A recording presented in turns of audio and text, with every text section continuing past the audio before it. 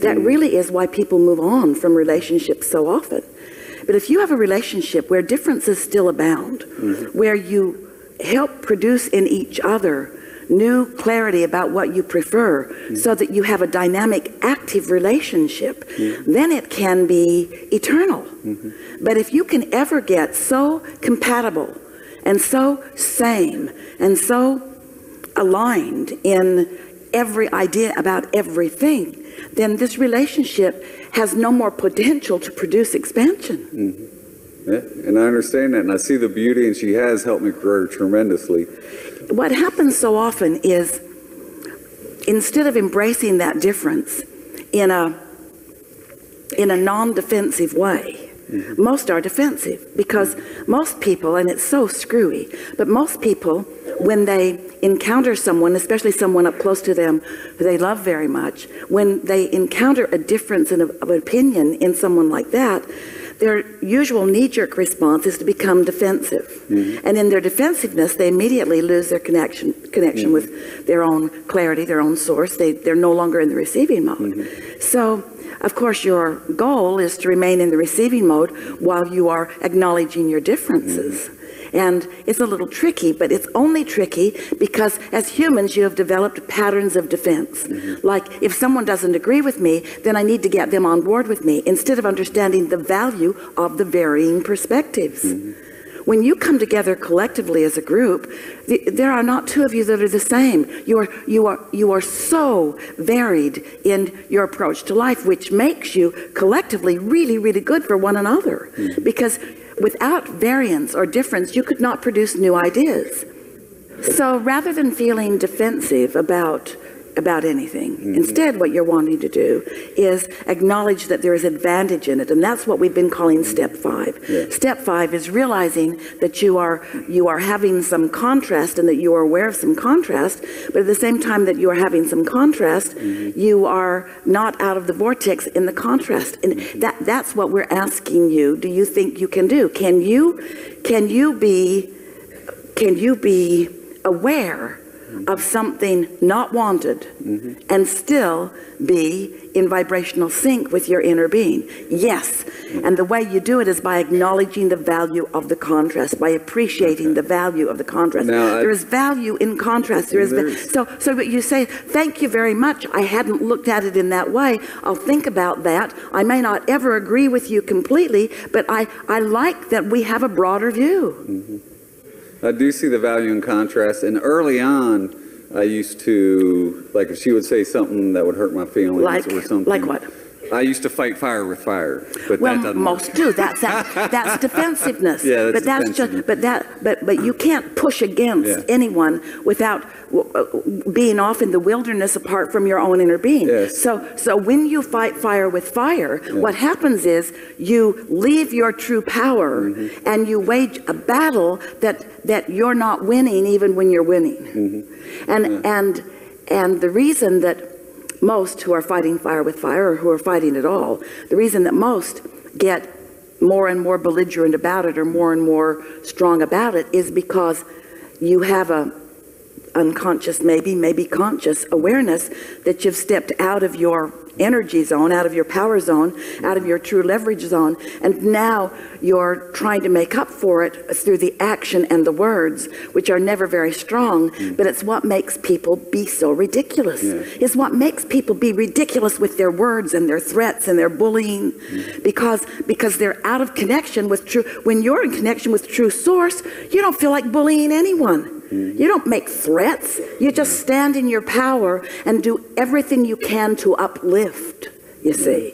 So in the midst of a sort of battle with your lover, as you stay in your full power, then there's no battle, because there's no threat of you losing your true power. You see, that's why when you battle with each other and you get defensive, is because you've lost your power, and now you're fighting against the person that you feel took your power away. So it's tricky, because when we want to talk about something that's uncomfortable or something that causes tension between us, I don't want to focus on the negativity. But we want I you want to stay in alignment. Well, we want that too for you. But more than that, we want there to be nothing to be uncomfortable between you. In other words, there's nothing uncomfortable between your inner being and you. Your inner being doesn't care if you listen to them in your underwear. In other words, there's nothing that you do that causes your inner being to separate from you. There's plenty that you do that causes you to not be in the vibrational vicinity of your inner being. Mm-hmm. But you can't get away from your inner being. Your inner being will continue to acknowledge you, to know you, and to love you, mm-hmm. no matter what. Mm-hmm. It's only your ideas that cause the separation, you see. So, and this isn't all the time. This is just the times when you do have contrast. So, for example, say she comes home and she's out of alignment and she's upset, and I'll try to stay in alignment, so I try to separate myself. Okay, so here's the first question that we want to ask you. So she comes home out of alignment, and we're assuming that from your perspective you were in alignment before she came home out of alignment. Mm-hmm. So let's say that's the case, that you are in alignment when she comes home out of alignment. And so when that happens, you, like your inner being, your only intention with her is to help her get back into alignment. But let's say that she's so out of alignment that she's even snarky about you. But if you were really in alignment, you wouldn't take any of that personally. You would just understand that she could use a little talking off the ledge, and you would just continue to love her anyway. You could find her contrast endearing or even of value. But if you're not really solidly in alignment, and she comes home out of alignment, and therefore you see her as a risk to your alignment, that's what makes you defensive. Mm-hmm. So if you are solidly in alignment, then you don't feel that risk, and then you don't feel defensive. Mm-hmm. You see what we're getting at? I see. So usually you don't really rendezvous with anyone who's too far from where you are unless you live with them. In other words, we understand that. In other words, if you live with them, they're going to come home no matter, law of attraction be damned. In other words, they're coming home. They're coming home because that's where their bed is. They're coming home, and so you just have to be ready for them to come home, which means you have to be in alignment with yourself. And when you're in alignment with yourself, then there's value in everything that you see. When you're not in alignment with yourself, then you need everything to be the way you need it to be in order to what you erroneously, in a flawed premise way, think will support your alignment. You do not owe it to each other to be in alignment. And when you feather somebody else's nest, when you are so in alignment that they use you for their inner being, then there are going to be testy times, because nobody can stand in that solid place of being the support like the inner being is for anybody else. And yet you do that to each other all the time. You want each other to be the way you need them to be in order to feel good, and when they're not, then they're doing something wrong. And that isn't how it is. Contrast is your strength. It is. I see the beauty in contrast. It's actually easier for me when she's in alignment and I'm out of alignment. Of course it is. Of course it is. Everyone likes those who are easy to love. The easy to love ones you think are your greatest benefit, but they are not. We're not asking you. We don't want you to be nice to each other from an out of alignment. We don't want you to fake it. We want you. Esther saw an advertisement in a magazine years ago. Jerry and Esther were on an airplane, and it was a hotel ad. And the ad said, "We don't hire people and tell them to be nice. We hire nice people." Because you can't make anybody be nice if they're out of alignment. And so Esther assumed that what the ad was saying is, we hire people who are in alignment.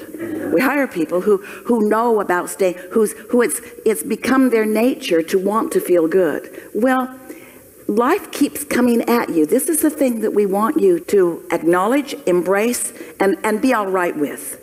Life is going to keep coming at you because there are so many variables. And you just want your shock absorbers to be ready to enjoy, not deal with, not cope with, not tolerate. We want you to enjoy life as it comes. Because every time another piece of it comes in answer to a request for expansion that you have set out there. Every bit of it.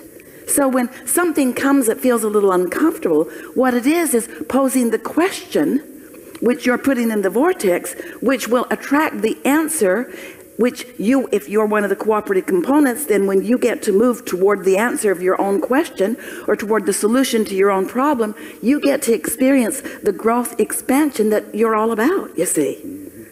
It's so interesting to us. We love you so much, but so many humans really think that they just want life to just be this perfect way so they can just observe it and feel good. And we promise you that will never be, and that's why you stir so much trouble up. You look for problems because it's so satisfying to find solutions, and because problems and solutions, that is the equation for expansion.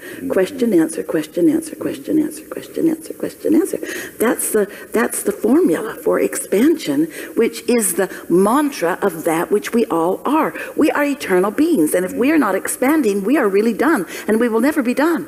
So you can't stop expanding, so you might as well embrace your expansion, which means understand how expansion comes. So when you understand how expansion comes, then just because something's not perfect, you don't freak out and condemn it and be rude about it. When something, you embrace it, you appreciate it, you feel thankful for it, you feel satisfied that it exists.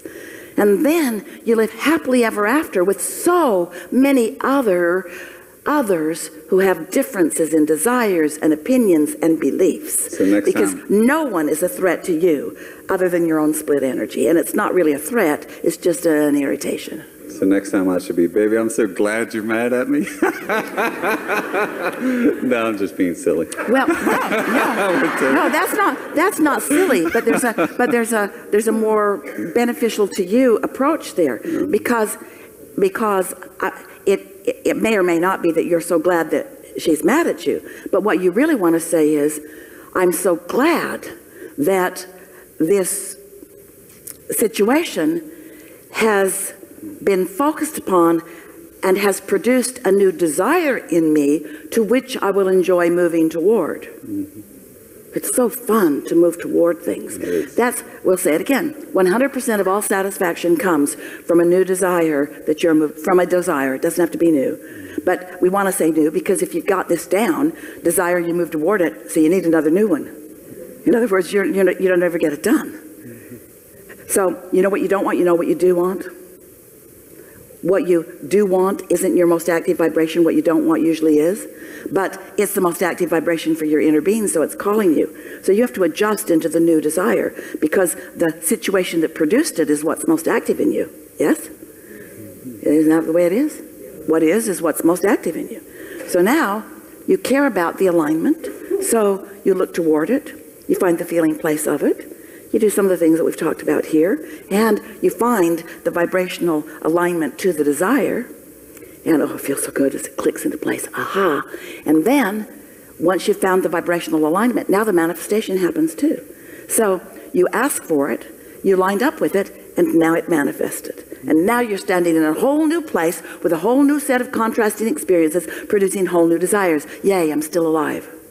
And then you line up with that, it clicks into place, it manifests, now you're standing in a whole new place with a whole new set of contrasting desires. And what's the flawed premise that so many humans live by, even those who've been listening to us for a while, is that once I get that, I'll stand in this place and now my work is done.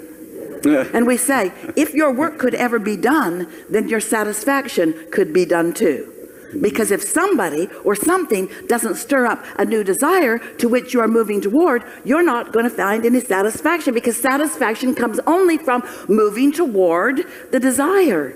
Yes?